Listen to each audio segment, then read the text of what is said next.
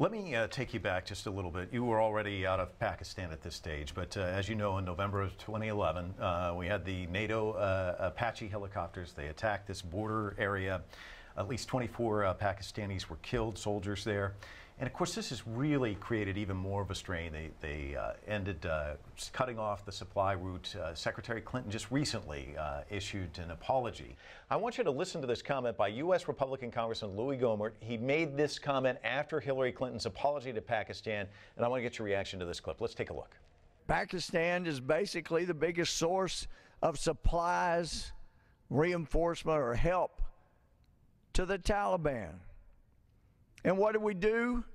We have our Secretary of State apologize to the country who kept our country's biggest enemy, the mastermind behind the killing of more Americans than any attack in our history on our soil, and they protected him, and they kept him protected. Now, that's a comment that's going to go over very well with the public, or a certain segment of the public in the United States. But how does it go over with you?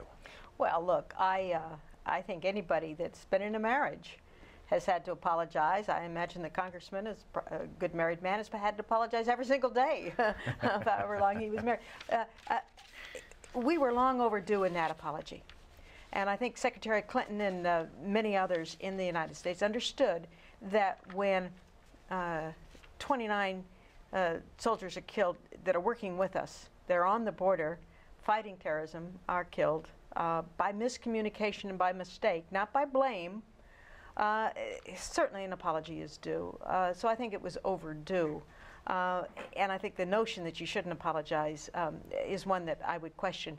But there are other, just to set the record straight on some other things, the Pakistanis, there's no evidence that the Pakistani officials at the high levels were harboring Osama bin Laden. There is substantial evidence that they have worked very diligently, sacrificed many lives. They say 30,000. I can't verify that, but certainly substantial Pakistani lives have been lost in the fight against terrorism.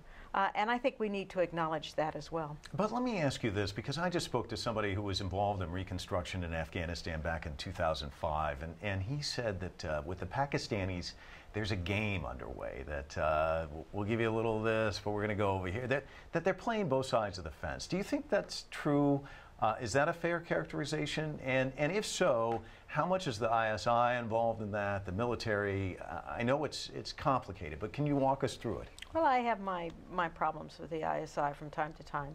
But quite honestly, the Pakistanis have been very good at going after Al-Qaeda and the foreign terrorists on their soil. They need to be better. They need to be more effective. We think we could help them be better. And certainly it's in China's interest that they go after the terrorists on their own soil as well. I think that United States and China have that in common.